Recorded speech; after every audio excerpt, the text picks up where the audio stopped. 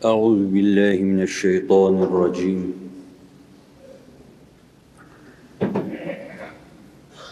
Bismillahirrahmanirrahim.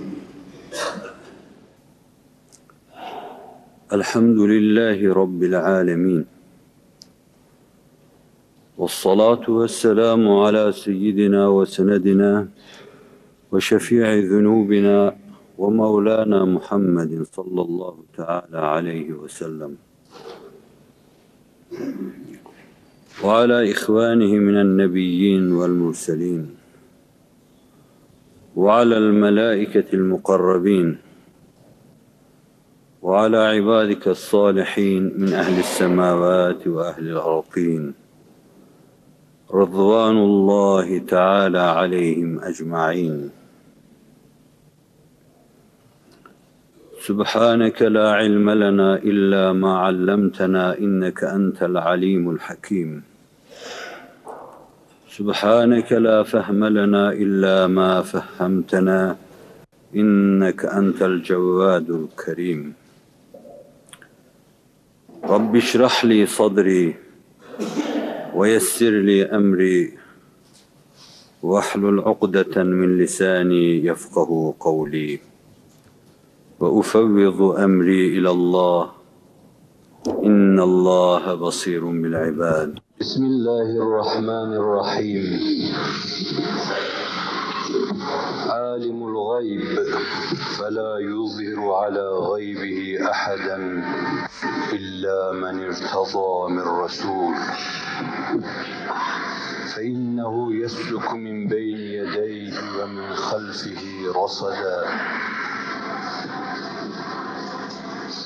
صدق الله العظيم وبلغنا رسوله النبي الهاشمي الكريم أما بعد. Değerli Müslümanlar,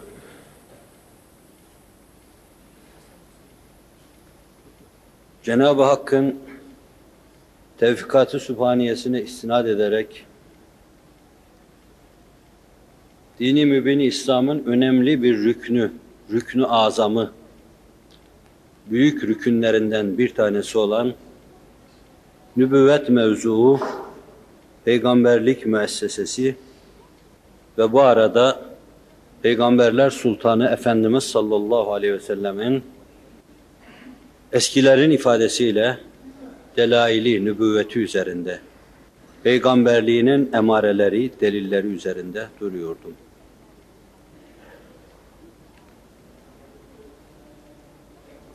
Arıyı eskilerin ifadesiyle beysiz, daha eski ifadesiyle yasubsuz bırakmayan Allah, beşeri küfrü, küfranı, dalaleti içinde peygambersiz bırakmamıştır. Ve in min ümmetin illa hala fiha nezir. Hiçbir millet yoktur ki içinde onun karanlıklarını parça parça edecek bir peygamber gönderilmiş olmasın. Bugün dünyanın değişik yerlerinde, değişik seviyede, değişik sahalarda aydınlıklar varsa, o aydınlıklar oralardan peygamberlerin geçtiğine delalet eder. Karanlık ruhlu insanlar, karanlık gönüller geçtikleri yerlere karanlıklar bırakmış, arkada anarşi bırakmış, insanların birbirini boğazlamalarını bırakmışlardır. Peygamberler geçtikleri yerler saman yolu haline gelmiş, küme küme yıldızlar haline gelmiş. Zaten Nebiler Sultanı kendinden sonra ashab-ı kiram hakkında bu tabiri kullanmaktadır. Ashabi ken-nucum 𝐵َيِّهِمْ اِقْتَدَيْتُمْ. Benim arkadaşlarım, yani sahabilerim tıpkı yıldızlar gibidir. Hangisine tutunursanız bana ulaşırsınız. Yani ben bir güneşim onların ortasında, öyle demiyor. Çünkü o, fakir gibi kokan kelimeler ifade ettikten sonra dahi la fahre buyurur. Gurur için söylemiyorum. Tahdisi nimet. O bir güneş ise, ashabı onun etrafında gezegenler gibidir. Onlardan bir tanesini atlayıverdiniz mi, Aleyhisselatü Vesselam Hazretlerine ulaşırsınız. Allah beşeri peygambersiz bırakmamıştır. Ümmeti Muhammed aleyhissalatu vesselam, Gülistan sahibinin ifadesiyle öyle bir kaptana sahiptir ki, o kaptanın gemisine binen kimseler gam etmemeli, tasaya kapılmamalı. Çünkü ümmeti Muhammed'in bindiği geminin kaptanı Hazreti Muhammed Mustafa'dır sallallahu aleyhi ve sellem. Pusulayı şaşırmayan, dümene çok iyi oturan, rotayı çok iyi bilen, varacağı hedefi çok iyi bilen Hazreti Muhammed Mustafa'dır. Ümmeti Muhammed gemisinin kaptanı sallallahu aleyhi ve sellem ve ala ihvanihim. Efendiler Efendisi'nin doğru söylediği üzerinde duruyordum. Sıdk. En-necatu fis-sıdk. Kurtuluş doğruluktadır. O da sıdk demiş, hayata atılmış, sıdk demiş, yaşamış, sıdk diyerek vefat etmiş, irtihal etmiş. Vefat tabirine bir kere daha estağfurullah diyeceğim. Mevki değiştirmiş, yer değiştirmiş, oda değiştirmiş. Daha doğrusu dar-ı faniden dar-ı vakiye irtihal buyurmuştu. Baştan başa bütün hayatı onun doğruluğuna delalet eder. Ve doğruluğu peygamberliğine delalet eder. Bu doğru peygamber doğruluğuyla, hayatında bir kerecik olsun yalana tenezzül etmeyişiyle ümmetine doğruluğu göstermektedir. Doğru olun ki hedefe varasınız.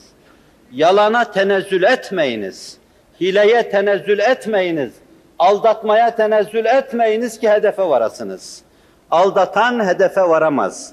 Yalan söyleyen kaldığı yerde kala kalır. Takılır yollarda kalır. En düz yolda bile bir şeye takılır kalır. Doğru olun. O da bütün hayatı boyunca doğru olmuştur. Ama bu öyle bir doğruluk ki, eğer tarih dirilse bütün tarih, ilk hilkat-ı alemden itibaren sadakta ve bil hakki natakta dedim ve 3 ders evvel çok tekrar ettim bunu. Her şey ona doğru söyledin ve hakkı dile getirdin diyecektir. Kendi devri risalet penahileri diyorum. Yani adeta peygamberliğinin saltanat haline geldiği, bir saltanat halini aldı. Ama bu öyle bir saltanat ki, o istemeden bütün gönüller kapılarını ona açtılar. İşte buyur, buraya ikamet buyur, buraya kon dediler. O da insanların gönüllerine taht kurdu. Hazreti Ebubekir'den başlayarak Ömer'e, Ömer'den başlayarak Osman'a, Osman'dan başlayarak Ali'ye, Ali'den başlayarak Ehl-i Beyt'e, Ehl-i Beyt'ten başlayarak bütün ashab-ı Resûlullah'a, tabiine, tebe-i tabiine, devrimize gelinceye kadar ona gerçekten dilbeste olan herkesin gönlü onun tahtıdır. Taht kurmuş oturuyor sultan. İşte böyle bir saltanata sahiptir. Kendi istemediği halde insanlığın sultanı olmuştur Hazreti Muhammed Mustafa. Kendi mütevazilerden mütevazi.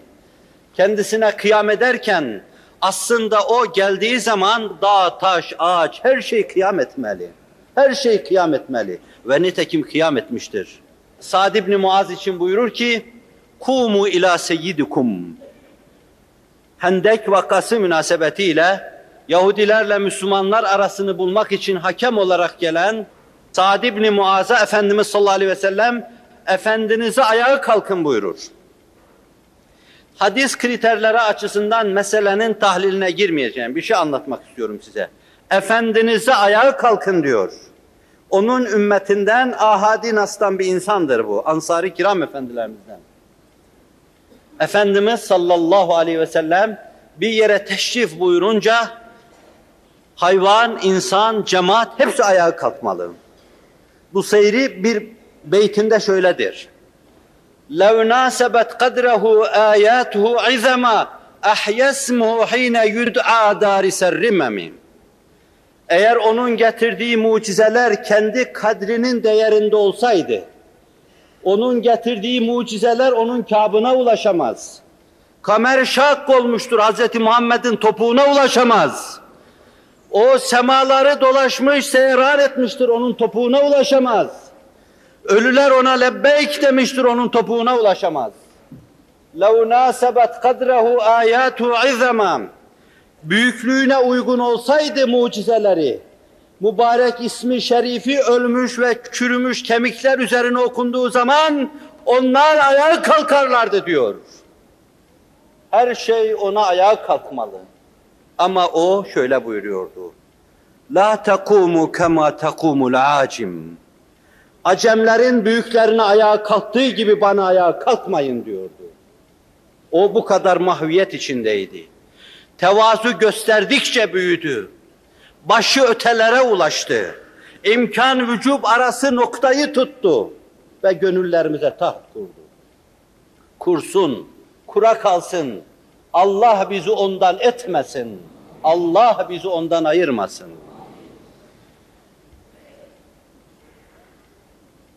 Bugüne kadar bütün asırlar onu tasdik etti. Ona ait emarelere evet dedi. Parmak bastı. Muhammedü'r-Resûlullah hakikatini dile getirdi sallallahu aleyhi ve sellem. La ilahe illallah hakikatini Muhammedü'r-Resûlullah hakikatinden ayırmak mümkün değildir. La ilahe illallah deseniz, ötesini söylemeseniz kaldığınız yerde zulmette kalırsınız. Çünkü mirat-ı Muhammed Allah'ı gösteren en cami, en ihatalı bir aynadır. Hazreti Muhammed olmadan insan bir yere varamaz. Ben inandım, kalbimde imanım var deyip Muhammedü'r-Resûlullah demeyen insan burada da takılır kalır, kabirde de takılır kalır, mahşerde de takılır kalır. Yollar ona uğramadan cennete gitmez. Cennete giden yollar ona uğrar. Tabir caizse cennete gitmenin vize ameliyesinin başında Hazreti Muhammed oturmaktadır sallallahu aleyhi ve sellem. Bu itibarla onun doğru konuşması ve bizim bu doğruluklar içinde onu tasdik etmemiz, yürekten tasdik etmemiz, her gün bir kere daha sinelerimize kendimizi yenilememiz bu mevzuda çok önemlidir. Ben de hilkat ona şehadet ediyor dedim. Doğrusun diyor. Sen doğru konuştun. Ashabı ona sen doğru konuştun diyor, arz ettim. Kıyamete kadar gelecek hadiseler cereyan keyfiyetiyle sen doğru konuştun diyorlar. Bir evvelki derse kadar arz ettim. Ve Rabbim inayetini sizinle bizimle eylesin. Bu derste bir iki tane vakaların, meydana gelen vakaların, gelecek vakaların onu tasdikiyle alakalı misal arz etmek suretiyle bu doğruluk meselesini bitirmek istiyorum. Şunu bir kere daha tekrar edeyim. Arz ettiğim misaller deryadan katredir. Benim gönül yapımın darlığı, beyanımın kısırlığıyla biraz da onlar daraltılmış, iyice kıstırılmış, azaltılmış, tatmin edemez hale gelmiş. Bunu da hesap edin, meseleye öyle bakın. 300 misali varsa bir şeyin ben sadece 3 tanesini arz ediyorum. 300 misalin 3 tanesini arz ediyorum. Onu mümkün mertebe bu mevzuda uzun konuşabilmek için bir mevzuya mevzu inhisar ettirip üzerinde uzun durmak istemiyorum. Arz edeceğim husus da şudur. Efendimiz sallallahu aleyhi ve sellem 14 asır evvel yaşamıştır. Ama kıyamete kadar zuhur edecek bütün hadiselerden ya bir fezleke ile bahsetmiş, hulasa olarak bahsetmiş, ya işarette bulunmuş veya bazılarını çok ariz ve amik olarak ifade etmişlerdir. Bir evvelki derste bir kısım misallerini arz ettim. Son olarak yine ona dikkatinizi rica edeceğim. İnsanlığı bekleyen bir kısım gailelerden bahsetmiş. Hercümerçten bahsetmiş. Zinanın ve içkinin aleni olarak yapılacağından bahsetmiş. Yeryüzünün kirletileceğinden bahsetmiş. Yaşanmaz hale geleceğinden bahsetmiş. Ezbere konuşmuyorum, bunlar Kütüb-i Hadisiye'de anlatılıyor. Kitabul Fiten'e baktığınız zaman göreceksiniz. Ve sonra yeryüzünün yeniden temizlenip ikinci doğuş, ikinci varoluş için kuvve-i imbatiyesini kazanıp en verimli hale geldiğinden, geleceğinden bahsetmiş. Bahsettiği şeyleri gördük, görüyoruz. Gördüğümüz şeylerin çehresinde ileride zuhur edecek şeyleri de görüyoruz. Bugüne kadar zuhur eden şeylerin çehresinde görüyor ve diyoruz ki, şu ana kadar görmediğimiz bir kısım şeyler var, haber verdin. Katiyen inanıyoruz ki riyazi katiyet içinde günü gelince bunlar da zuhur edecektir. Arpa şöyle büyüyecek, buğday taneleri şu kadar olacak, aşılana, çaprazlama yapıla, Allah'ın lütfettiği semereler, meyveler yeryüzünde öyle bine berekete ulaşacak ki, bugünkünden çok daha seviyeli insanlık müreffeh olacaktır Allah'ın tevfik ve inayetiyle dedik. Bu da mevsimi gelince zuhur edecek. O günün insanı bizim bugün dediğimiz gibi sadakta ve bil hakki natakta diyecekler. Bunlar onun mübarek nurlu aydınlık dünyasından gelen şeylerdir. Bugünkü meselelerde yine halk diline meseleyi dökerek değişik ilimler adına hulasa olarak söylediği şeylerden birkaç tane misal arz edecek. Dikkatlerinizi ilim mecmualarında bu meselelerin tahlillerine çekeceğim. Ben burada tahlil yapmayacağım. Falan şeyde şu kadar kalori vardır, filan şeyde şu kadar vitamin vardır, vitaminin besi vardır, benin birisi vardır, ikisi vardır demeyeceğim. Bunların hulasalarını arz etmek suretiyle sizi bu mevzuda araştırma enstitülerin yaptıkları araştırmaları neşreden ilmi mecmualara havale edeceğim. Tafsilatını okuyup göreceksiniz. Evvela Efendimiz sallallahu aleyhi ve sellem ilimler adına, hususiyle tıp adına araştırmaya teşvik buyurmuşlar. Öyle teşvik buyurmuşlar ki ondan bugüne ilimler inkişaf etmiştir. Fakat hiçbir kimse o mevzuda, teşvik mevzuunda onun söylediği sözü söylemeye ulaşamamıştır. Mesela Buhari'nin rivayet ettiği bir hadis-i şerifte مَا أَنْزَلَ اللّٰهُ دَاءً اِلَّا أَنْزَلَ بِهِ شِفَاءً buyurmuşlardır. Allah bir hastalık göndermiş olmasın ki akabinde hemen onun için bir tedavi yaratmış olmasın. Eğer bir hastalık varsa mutlaka Allah'ın yarattığı tedavi de vardır. Ne demektir bu? Demek ki bir gün bütün hastalıklara Allah'ın tevfik ve inayetiyle şifa bulunabilecektir. O Buhari'deki bu hadiste şifaen tabirini kullanıyor. Ebu Davud rivayet ettiği hadiste likulli dâin devâun buyuruyor. Başka bir hadis-i şerifte tedâvev fe innallâhe lem yedâ dâen illa enzele bihi şifâen illa dâun vâhid el haram. Dikkat edin, tedavide kusur etmeyin diyor. Allah hastalık göndermişse mutlaka arkasından tedavi yolunu da göstermiştir. Bir tek hastalığın tedavisi yoktur. O son sınır, o da ihtiyarlıktır. Hayatı uzatma çarelerini bulsalar, insanları muvakkaten bir yerde durdursalar, fakat beşer kafilesini alemi ervahtan gelip çocukluğa uğrayan, gençliğe uğrayan, yaşlılığa uğrayan, kabre giren, berzah hayatını yaşayan, mahşere uğrayan, cennete veya cehenneme akıp giden beşer yolculuğunu durdurmak mümkün olmayacaktır. İnsanlar doğacak, büyüyecek, yaşlanacak ve sonra öleceklerdir. Ama bunun berisinde her derde deva vardır, Allah Celle Celaluhu hazırlamıştır demek suretiyle bütün araştırıcıları, mülhemunu, ehli hamiyeti, ilhama mazhar olan ilim adamlarını, ehli tahkiki araştırmaya davet ediyor. Bütçelerinizden para ayırın, araştırma enstitüleri kurun, ölüme kadar yolu var bu işin, çaresini araştırın diyor. Ben bunun kadar araştırmaya teşvik edici bir söz tanımadım. Bunu 14 asır evvel Hazreti Muhammed Mustafa söylüyor. Sallallahu aleyhi ve sellem.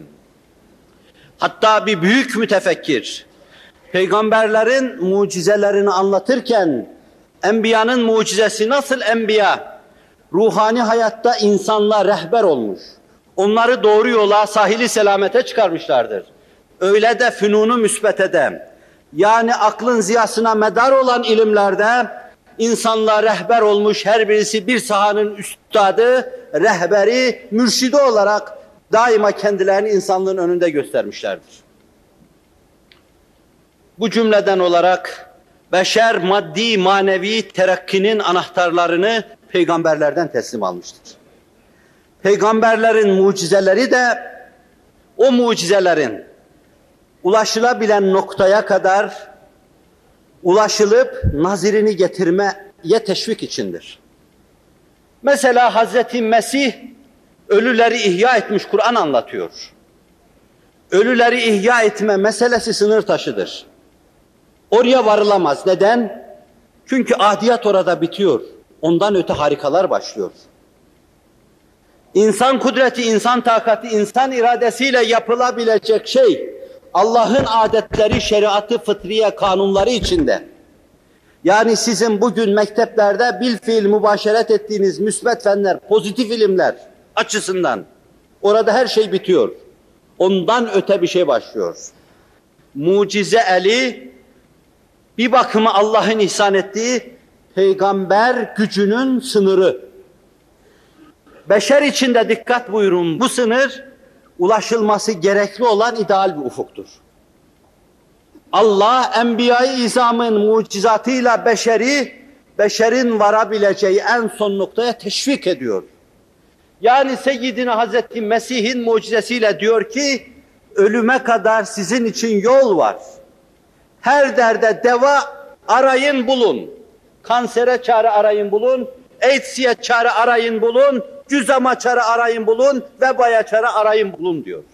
Hazreti Musa'nın mucizeleriyle cansız şeylere dahi bir kısım canlı şeyler yaptırmaya kadar yolu var bu meselenin. Günümüzde bu kapı aralanmıştır Allah'ın tevfik ve inayetiyle. Ama beşer hiçbir zaman elindeki asayı yere atıp onu bir yılan haline getiremeyecektir. Çünkü o harikalar kuşağında cereyan ediyor. Bizim yapacağımız şeyler Allah'ın adetleri çerçevesi içinde cereyan edecektir. Mesela insanlar sözlerin en güzellerini söylemek suretiyle, beyandaki sihirle insanları büyüleyebileceklerdir. Fakat bunlar Kur'an kapısına gelince teslim olacaklardır. Buna şair, lebit teslim olduğu gibi teslim olacaklardır. Şair Lebit 7 muallaka şairlerinden bir tanesiydi. Bu büyük şairlerden hidayete mazhar olan tek insan denebilir. Muallakat şairlerinden tek ihtida eden insan denebilir. Diğerleri Efendimiz sallallahu aleyhi ve sellemin güneş gibi tülü edip ışığının bütün başları ve kalpleri okşadığı dönemi idrak edemediler. Devirlerinin karanlıkları içinde gittiler. Şair Lebit, kullu şeyin ma halallaha batilu diyen şair. Allah'tan başka her şey batıldır diyen şair. Hazreti Ömer devrinde Gatsiye ile İran fethedilmiş, orada bulunuyor. Hazreti Ömer Efendimiz kendisine bir mektup yazıyor, biriyle gönderiyor. Bana birkaç beyit diyor. Ve Hazreti Ömer Efendimiz'e cevap yazıyor. İslam'dan evvel mi, İslam'dan sonra mı diyor. İslam'dan sonra olsun diyor. Sure-i Bakara'yı yazıp gönderiyor. Biz başka kısa surelerden, Mekke'de inip de okunurken insanın başına balyozlar iniyor gibi inen o surelerden değil. Bakara suresinde, Mekki surelerde olduğu gibi o ağırlığı belki çok defa hissedemiyoruz. Ama şair mülhemundan, şairin kalbi Allah'tan gelen esintilere makez. Bakara suresini yazıp gönderiyor ve altına şunu not düşüyor. Ey Allah'ın peygamberinin halifesi! Gözüm Kur'an'a açıldıktan sonra şiir yazmamaya karar verdim diyor. Çünkü Kur'an'ın yanında siz ne kadar güzel söz söylerseniz söyleyiniz, Bir dünya güzelinin yanında bütün güzellikler söndüğü gibi söner onun yanında diyor. Söz söyleyecek ve belli mesafeyi alacaksınız. Fakat orada da yine Kur'an'ın kapısına gelip her şey takılacaktır. Allah onu idrake muvaffak eylesin. Kur'an arz etmiyorum. Bir defa Rabbim fırsat vermişti. Üzerinde bir damlası üzerinde 1 sene kadar belki konuşma imkanı doğmuştu. Yine öyle bir fırsat bahsederse ki ben iktibasçı, başkalarının ilhamlarını aktaran bir insanım. Burada belki kendi gücümde bir kısım onun ateşini yanlarını söndürüyor. Allah affetsin. Nakilci olarak arz etmiştim. Bir daha o fırsatı verir vermez bilemiyorum ama bu Kur'an bahsi. Sadede dönüyorum. Enbiya-ı İzam'ın mucizeleri beşerin sırtına teşvik elini vurup buraya kadar yolunuz var haydi yürüyün demek içindir. Enbiya-ı İzam'ın mucizeleri belli bir sınır teşkil ediyor. Beşer için ulaşma adına ideal ufuk da odur. Çalışmalı, beşer o noktaya kadar ulaşmalı. Adiyat dairesi içinde her şeyi aşmalı. Harikalar sınırına yanaşmalı. Bundan öte bir adım atarsam yanarım demeli. İşi oraya kadar götürmeli. Tekrar ediyorum, ölüleri ihya etme noktasına kadar yolu var. Onu yapamayacaksınız çünkü o harikalar kuşağında cereyan ediyor. Onu Allah yapar. 𝐓ı𝐩 𝐀𝐥𝐚𝐬𝐢 Hayatı yaratan O'dur. Ölümü yaratan da O'dur. Ölüm bir inkıraz, bir çürüme, bir sönme, bir dağılma değildir. Allah'ın emri ve meşiyetiyle verdiği şeyin alınması demektir. Ölümü de O yaratır, dirilmeyi de O yaratır. Teşvik ancak bu kadar olur. Bütün ehli hamiyet ve ehli himmet bu teşvikten istifade edecekleri şeyleri almalı, değerlendirmeli, beşerin imdadına koşmalılar. Fakat biz bu noktada Efendimiz sallallahu aleyhi ve sellemin insanlığı içine alabilecek mahiyette vaz buyurdukları bu kanunun çehresinde bir kere daha sadakte diyoruz. Doğru söyledin, hakka, hakikata tercüman oldun. Peygamberler Sultanı'nın tıp dedik de onun tedavisiyle. Tıp adına söylediği sözler büyük ölçüde daha ziyade şimdi koruyucu hekimlik dediğimiz hijyen etrafında, eskilerin hıfz-ı sıha dedikleri hususlar etrafında cereyan etmektedir. Ve bu çok önemlidir. Denebilir ki tıbbın %75-80'ini teşkil eder. Neden? Hasta olduktan sonra çare aramak çok zordur. Önemli olan hasta etmemek. Dıştan gelen hekimler sahabe-i kiram arasında dolaşmış, hasta bulamamış, müteessir dönmüşler. Çünkü Efendimiz sallallahu aleyhi ve sellemin kalplerin tabibi olan o insanın çevresinde yaşayan insanlar. Aynı zamanda onu cisimlerin de tabibi olarak buluyor, tavsiyeleri çerçevesi içinde yaşıyor ve hastalıklara karşı daima göğüs gerebilecek durumu koruyorlardı. Koruyucu hekimlik etrafında cereyan ediyor. Hemen herkesin bildiği bir hadisi şerifi arz edeyim. Veba ile alakalı. Veba, Efendimiz sallallahu aleyhi ve sellem zuhur buyurdukları dönemde öne alınmayan korkunç bir hastalıktı. Günümüzün vebası �AIDS. O günün �AIDS'isi veba. Vebaya karşı her sahabi titizdi ve tetikteydi. Efendimiz sallallahu aleyhi ve sellem de tembih buyurup uyarıyordu. Bu nurlu cemaat kendi içinde, kendi temizliği ve nezahatiyle yaşıyordu. Fakat Bizans kalıntıları üzerine gelince, Şam'a, Suriye'ye, Halep'e gelince, Antakya'ya gelince, Bizans'ın döküntülerinden meydana gelen vebaya ashab-ı kiram maruz kaldı. Ve veba kılıcını veya tırpanını Amvas'ta 20.000-30.000 sahabiyi tırpanlamak suretiyle çıkardı, ashab-ı kiramın üzerine salıverdi. Bu vefat edenler arasında Efendimiz'in Necran Hristiyanlarına gönderdiği, işte bu ümmetin emini dediği Ebu Ubeydetü'l Cerrah da vardı. Hazreti Ömer bağrından hançeri yediği zaman, yıkıldığı anda, eğer Ebu Beyde hayatta olsaydı onu seçmenizi tavsiye ederdim buyurmuştu.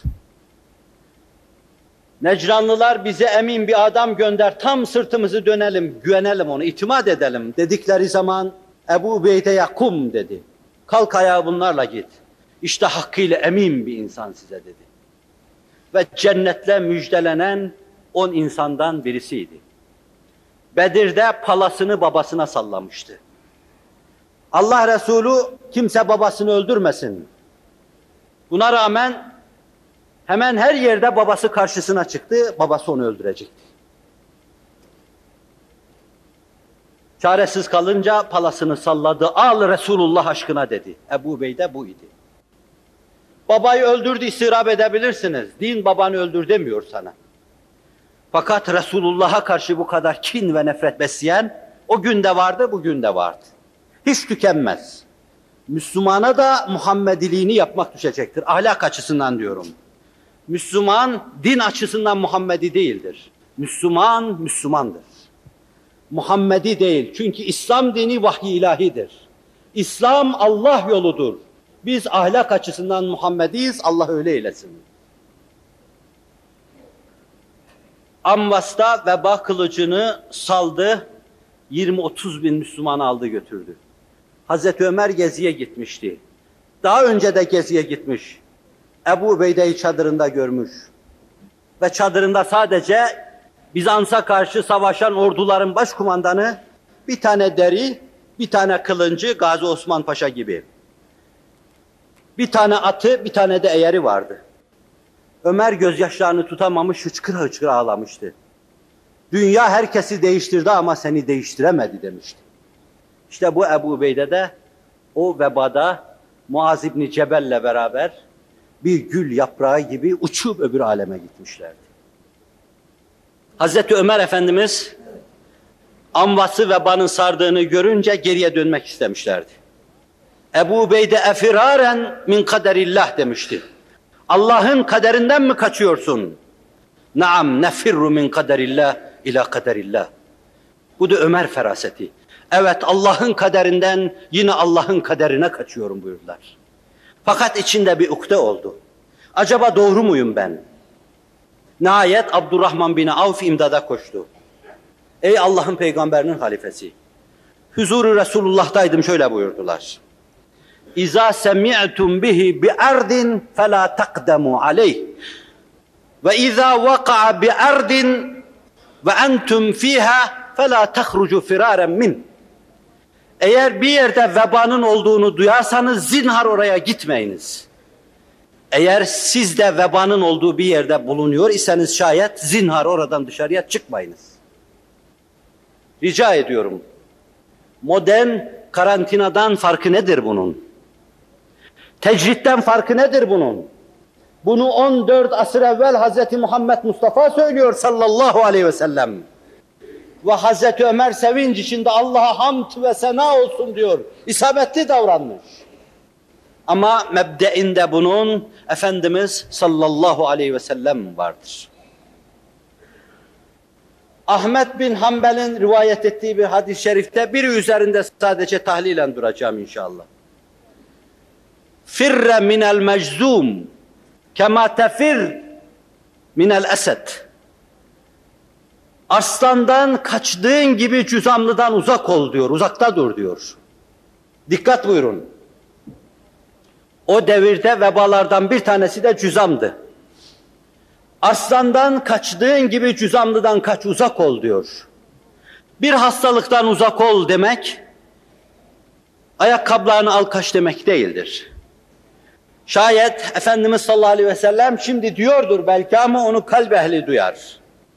Nitekim bir tanesine rüyasında buyurmuşlar ki, kanser için şu hususu tatbik etsinler, faydalı olur.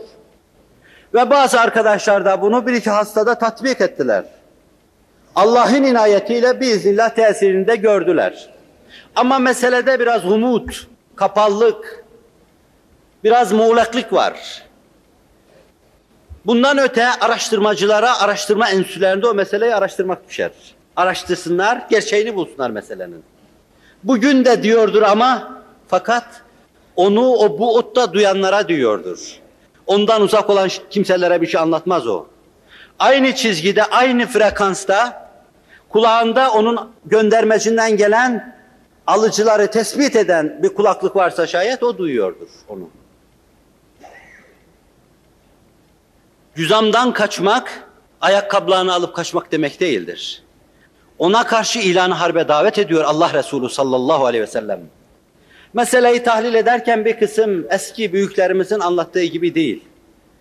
Cüzam mikrobu arslana benzediğinden dolayı arslandan kaçıyor gibi kaç. Katiyen bu söz Resulullah'a ait değildir.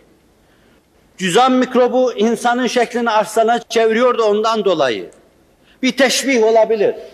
Yüzü gözü yarı olan bir insan arslana benzemiyor, daha çok kediye benziyor.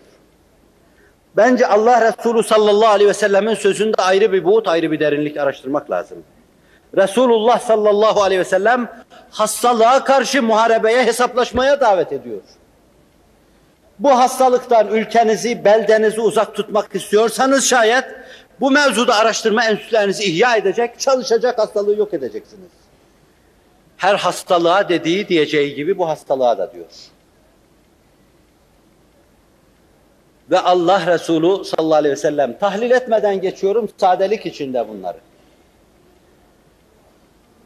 Buhari'nin rivayet ettiği bir hadis-i şerifte اِذَا وَلَغَ الْكَلْبُ اِنَا اَحَدِكُمْ فَغْسِلُوهَا سَبْعًا اُولَاهُنَّ بِالتُّرَابِ Köpek herhangi birinizin kabına battığı zaman onu 7 defa temizleyiniz.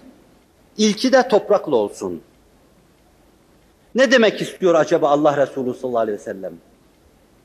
O devirde belki bugün sizin bazı eşyaları sterilize ettiğiniz, dezenfekte ettiğiniz şeyler yoktur. Ama Allah Resulü sallallahu aleyhi ve sellem bugün büyük ölçüde aynı maddeleri ihtiva eden, tetralit gibi, tetrasiklin gibi maddeleri ihtiva eden, ilki toprakla olsun diyor. Köpeğin battığı bir kabı temizlerken 7 defa, başka bir rivayette 8 defa yıkayın. İlki toprakla olsun. Evvela toprakla sterilize edin. Zira köpekte bulunan bir kısım hastalıklar insan bünyesinde de yaşayabiliyor. Evvela Allah Resulü hastalıkları paylaşma bakımından köpekte yaşayan hastalığın insanda da yaşayabileceğini keşfediyor. Sadakta ve bil hakkı natakta. Günümüzde ancak bunu anlayabildiler. Onun tışkısı gibi şeylerin zararlı olabileceğine dikkati çekiyor. Bir kısım onulmaz gibi, bir safhadan sonra onulmaz hale gelen kistlere karşı dikkati çekiyor. Ve bu mevzuda o kadar dikkati çekiyor ki dikkat buyurun. Köpek kabınızdan içtiği zaman ilki toprak olmak üzere sterilize edin, ondan sonra da 7 defa yıkayın, 3 defa değil. Ellerinizi istincadan sonra 3 defa yıkıyorsunuz, temiz oluyor. Onda da mikrop olabilir. Fakat burada önemli bir hususa dikkati çekiyor. Köpekle bağışlayın, tabir çok ağzımdan çıktı cami ama bu hadis, ben anlatma mecburiyetindeyim. O zaman ilk toprakla sterilize edeceksiniz çünkü toprak sterilize unsurudur. Ve sonra da siz onu 7 defa suyla yıkayacaksınız. Almanya'da, İngiltere'de çıkan ilmi mecmualar yazdılar bunu. İlmi mecmualarda araştırma neticesi Efendimiz sallallahu aleyhi ve selleme sadakta deyici mahiyette mühürlendi. Doğru söylüyorsun ya Muhammed dediler sallallahu aleyhi ve sellem. Efendimiz o kadar hassas idi ki bu mevzuda, bu zaviyeden buyurdular köpekleri öldürün diye. Köpeği öldürün çünkü köpek hastalık saçıyor. Bu kendi içtihatlarıyla köpeğin hastalık saçmasına karşı bir çare olarak içtihat buyurulmuş bir husus olabilir. Fakat sonra Allah bu emir tatbik edilmeden sahabi coştuğu gerildi bir yay gibi. Hemen aynı şey yapmaya başladı. Fakat Allah ona vahyetti. Köpek ümmettir buyurdular ki yine Buhari Müslim'de. Eğer köpek değişik milletler içinde insan, hayvan, nebat, cemaat, kuş vesaire içinde başlı başına ekolojik dengeyi ayakta tutan unsurlardan birisi olmasaydı, ekolojik dengeyi demiyor Efendimiz. Eğer varlığı lüzumlu milletlerden birisi olmasaydı bütün köpekleri öldürme emrini verecektim. Ayrı bir mucize. Kainatlar öleceği zaman ölürse kainatta denge bozulur diyorlardı. Filleri, gergedanları yaşatıyorlar. Yunus balıklarını yaşatıyorlar. Yunusları yaşatıyorlar, fok balıklarını yaşatıyorlar. Çünkü Allah Celaluhu kainatı yaratmış, kainatın unsurlarıyla kainatta bir denge meydana getirmiştir. وَوَضَعَ الْمِيزَانِ اَلَّا تَدْغَوْ فِي الْمِيزَانِ O bir mizan vaz etmiştir. Ta siz de bu dengeyi bozmayasınız, dikkat buyurun. Arzı, semayı şöyle dengeledi. Dengeyi size öğretti, ta dengeyi bozmayasınız diyor. Allah Resulü dengeyi tesis için gelen bir insandır. Köpekleri öldürmek suretiyle dengeyi bozmaz. Eğer köpek başlı başına diğer unsurlar arasında ağırlıklı bir yer olmasaydı bütün köpekleri öldürürdüm diyor. Dikkat buyurun. 7-8 kelimelik mübarek bir cümlesi içinde 5-6 tane mucize var. Bir insan, dünyada bir tek insan hiç başka kerametli olmasaydı deha adına, sadece bu sözü söyleseydi, siz ona dünyanın en büyük dahisi deseydiniz, vallahi de, billahi de, tallahi de yerindeydi. Hz. Muhammed Mustafa binlercesini söylüyor. Ve ben bunlardan sadece 3-4 tanesini arz edeyim dedim, 3'ünü 4'ünü arz ediyorum. Ne diyor bu hadiseler? Hadiseler kendine mahsus dille, vakalar kendilerine has dille, la ilahe illallah, Muhammedü'r-Resûlullah diyorlar. Hassasiyeti ilmiye ilerledikçe, sokaklarda gezen herkesin aynı şeyi söylediğine şahit olacaksınız. İlimler birer fen halinde, casuslar halinde kainatın içine dağılmış, Efendimiz sallallahu aleyhi ve sellemin söylediği sözleri, Kur'an'ın beyanlarını bulacak ve o ilimlerin aydınlığı altında olan insanlar, ilimlerin aydınlığı altında hakikate uyanan insanlar Muhammedü'r-Resûlullah diyecekler. Rabbim dedirsin bize. Belki bir yönüyle diyeceksiniz bizim ihtiyacımız yok bunlara. Ben bildiğim bir hakikati bile, insanın bildiği bir hakikati bile şiirle bir kere daha ifade edip, ifade ettiği o hakikati vicdanında derinlemesine duyduğu gibi, Efendimiz sallallahu aleyhi ve sellem hakkında bu hususları arz etmek suretiyle evvela kendi vicdanımda ta baştan duyduğum o tatmini bir kere daha yaşamak istiyorum. Ve zannediyorum aynı duyguyu, aynı düşünceyi benimle siz de paylaşmak istiyorsunuzdur. Çünkü mesele Hz. Muhammed Mustafa etrafında cereyan ediyor. Sallallahu aleyhi ve sellem. Ve yine buyuruyor Efendimiz sallallahu aleyhi ve sellem, Tirmizi, Ebu Davud'un rivayet ettiği bir hadis-i şerifte, bereketut ta'am el-vudu qablehu ve ba'dehu. Yemeğin bereketi, bir başka manası da mübarek olması. Demek ki aksine mübarek. Yemekten evvel elleri yıkamak, yemekten sonra elleri yıkamak. 14 asır evvel.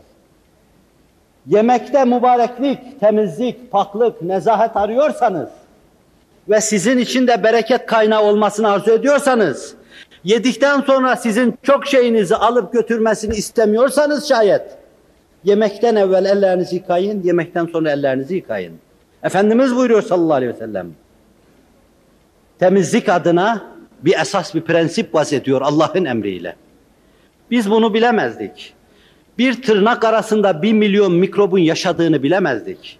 Mikrop tırnak arası derken buyururlar ki, yine sahih hadiste, yataktan kalktığınız zaman elinizi hemen ağzınıza götürmeyiniz. Yıkayınız, ondan sonra götürünüz. Zira bilmiyorsunuz el gece nerelerde dolaştı. Hekimler yine araştırma mecmualarında. Ancak bunu bugün anlayabildiler. Uygun olmayan yerlerde de insan elini dolaştırabilir.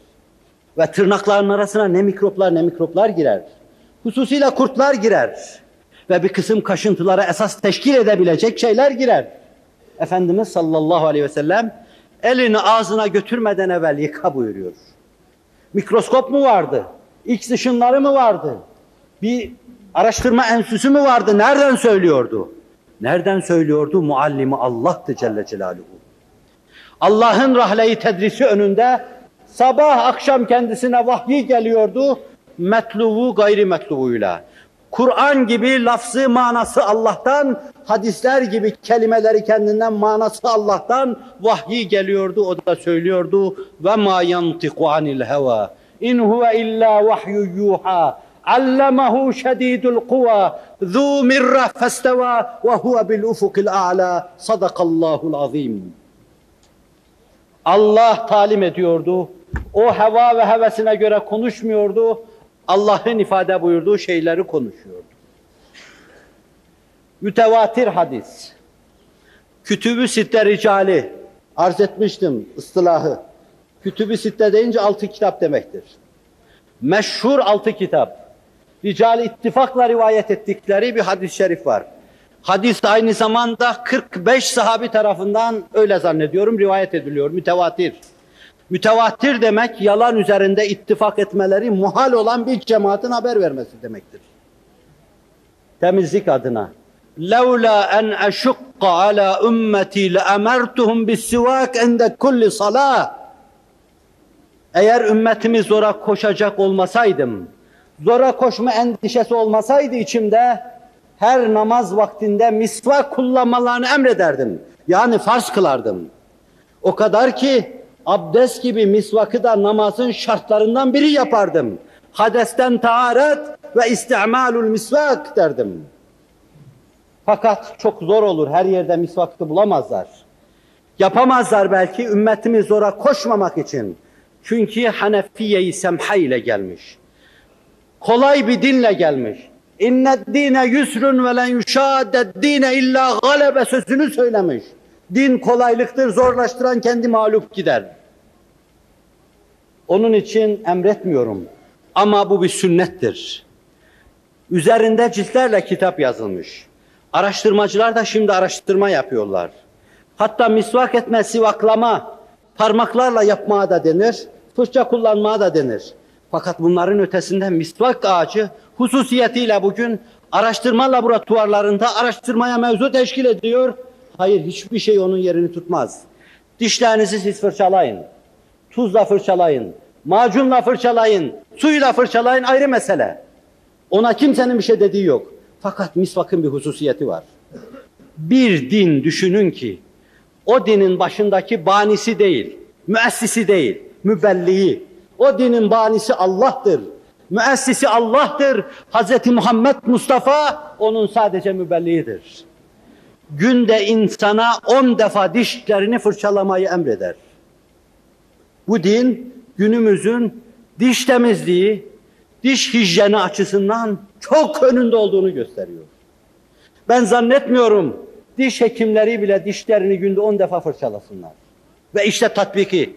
Ayşe validemiz buyuruyor ki, gece 5 defa uykudan uyansaydı, misvakını dişlerinde dolaştırırdı. Temiz bir dişlerini yıkardı.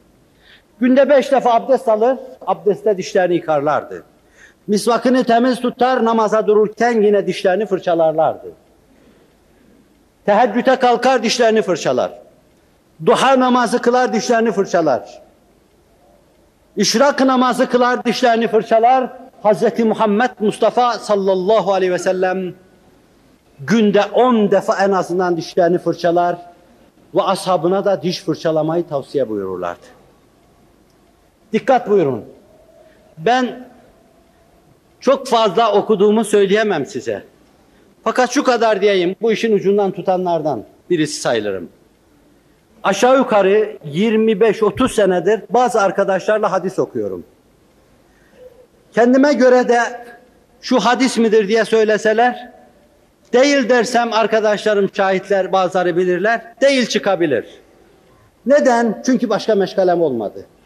Efendimizle sohbet etmeyi sevdim. Ve hususiyle bildiğim, duyduğum, öğrendiğim bir şey var ki, onun mübarek hadislerin okunduğu yerde kendileri hazır bulunurlarmış. Ve bir defasında böyle bir hadis okumaya, burada böyle bir sırrı anlatmak doğru değildir belki ama arz edeceğim, dilimin ucuna geldi. Hadis tilavet ettiğimiz bir cami vardı. O camide sürekli hadis okuyorduk. Ertesi gün o hadisin okunmasına mani olacaklarmış. Ben gece rüyamda o camide namaz kıldırıyor buldum kendimi. Selam verir vermez Efendimiz sallallahu aleyhi ve sellem ön safta oturuyordu. Öyle derin bir keder vardı ki yüzünde, acaba niye bu kadar mahzun dedim. Ertesi gün tuttular, dediler sen burada artık hadis okutamazsın. Neden sonra anladım ki onun o rüya değil bir rü'yetmiş, onun hakikati da şuymuş, mübarek sözlerine mani olunacağından dolayı Efendimiz mahzunmuş ve kederliymiş.